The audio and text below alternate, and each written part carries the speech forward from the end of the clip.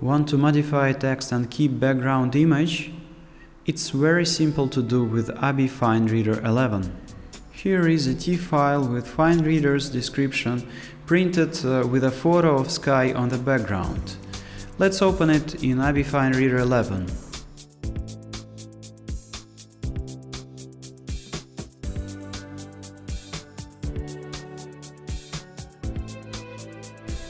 Now I am drawing a new area which covers the whole picture.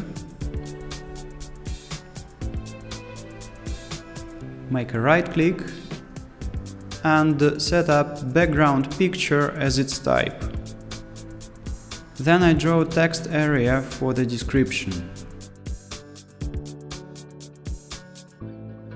And launch recognition.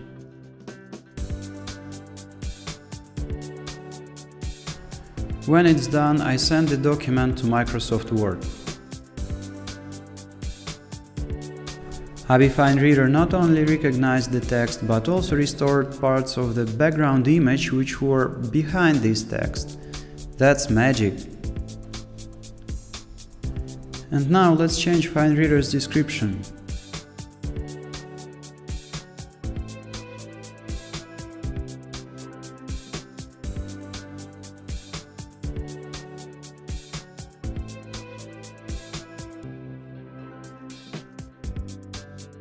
And that's ready. I hope that now you won't have any problems if you need to change text printed on a background image.